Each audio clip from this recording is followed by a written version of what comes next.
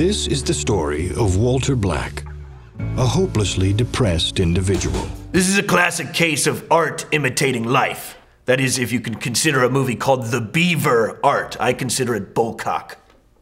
What's that? It's a brain. Mom says yours got broken. Oh yeah? Well, your mom's got a dysfunctional cunt, so that's what Mel was thinking in that moment. Who are you? I'm the Beaver, Walter. And I'm here to save your damn life.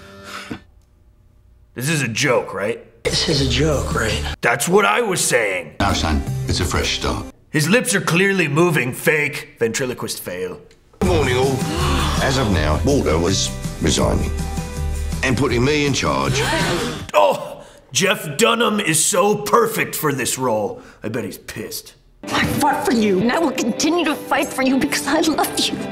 Maybe if Mel's fist was inside Jodie Foster's Beaver instead of that puppet, their marriage might not be so dysfunctional.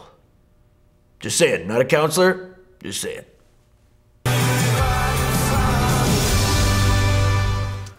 What do you think, Mr. Bananas? I say you should just smile and blow me because I deserve it. Whoa.